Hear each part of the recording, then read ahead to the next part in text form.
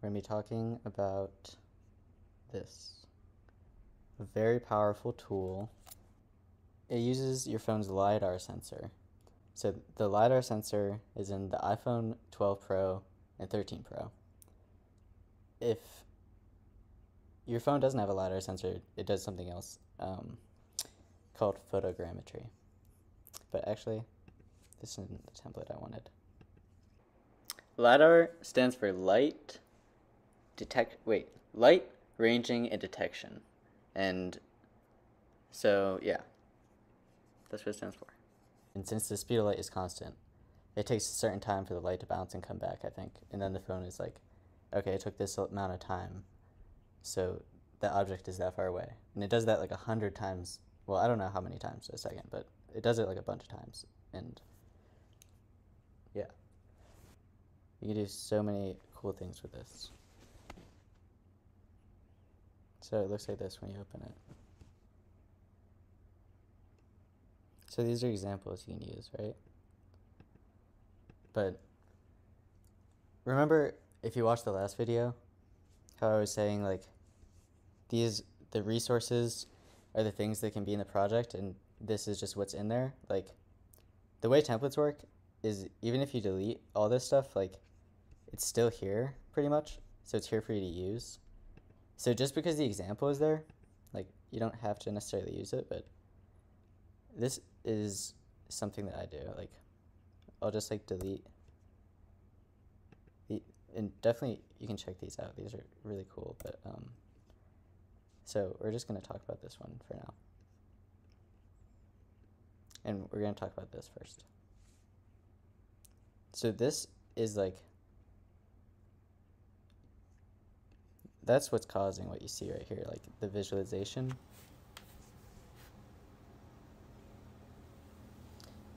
And we can change these. We'll make a simple PBR like last time. Let's just make it shiny. And then we will go here and change it.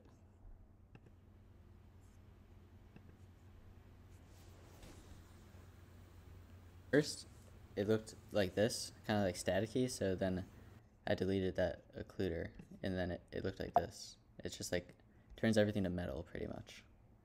So that's one thing, right? And then here's something interesting. Remember, this has to do with the palm tree picture from last time. So we're going to go to the palm tree picture. It's under lighting. That's this picture. But what if we change it to the device camera texture? Like, why would you do that? This is why I thought. So it's basically like a fake reflection, right?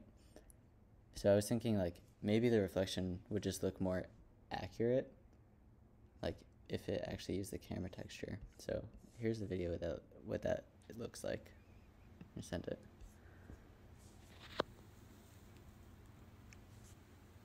It didn't look like a reflection at all, really, but it's an interesting effect. One way that you could make it look like an actual reflection would be like using the front camera, but you can't, I don't think you can use the front camera and the rear camera at the same time. Like, so I did try that, like, I mean, I didn't, like, what I did, I'm going to put a video of it, and this isn't in Lens Studio, I did this in Spark AR, but, it's like a fake reflection, because it's like making your eyeball think that like you're looking at a horizon line, but in reality it's the front facing camera, so it kind of looks like a reflection. And so this is another really cool thing you can do.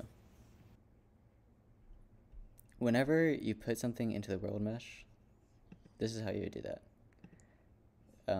Oops. You want to just say you just want to put the box here, right? We're going to do it in the box again. It's in the wrong spot right now. You want to put it like under this. so now it's going to be like very,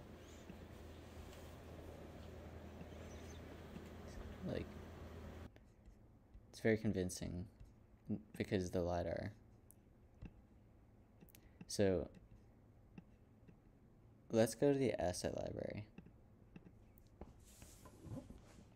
Like, some of the thing, you can just put anything into the world mesh.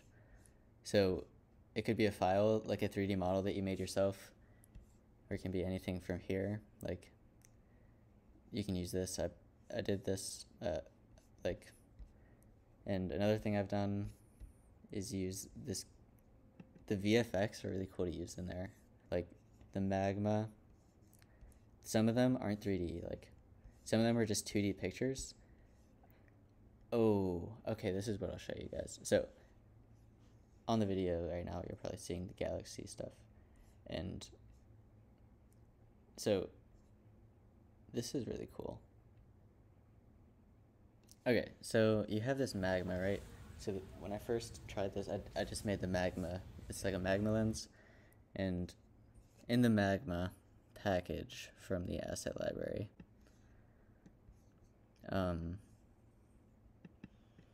we're going to look at it. Okay, magma resources. So let's look at this. Materials. So there's this magma PBR. So the first thing I tried was like changing, remember this, like how it looked metal. Like I changed it with this. So like this simple PBR, that's the metal one. You can change it to the magma PBR. And the thing is, it looks kind of blurry, but still trying to figure out how to make it look less blurry. But this is what I wanted to show you guys. This is like a cool way that you could make like a custom material that you would usually have to like know how to do a lot more, like coding and stuff. One thing I learned, okay, this Perlin, okay, this is one thing too. You can change this picture. Like if you change this picture, it will change the way the magma looks.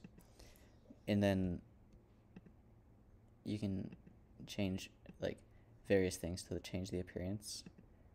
And somewhere, okay, so this changes the way it looks too. So like you can change the speed of it, and you can change this texture too. Like I've tried changing it to the device camera, or like the media picker. That's kind of interesting. Yeah, you can always change it to something from files too. So yeah, you can change all these things to make like kind of custom materials, and they're really cool to look at in the world mesh.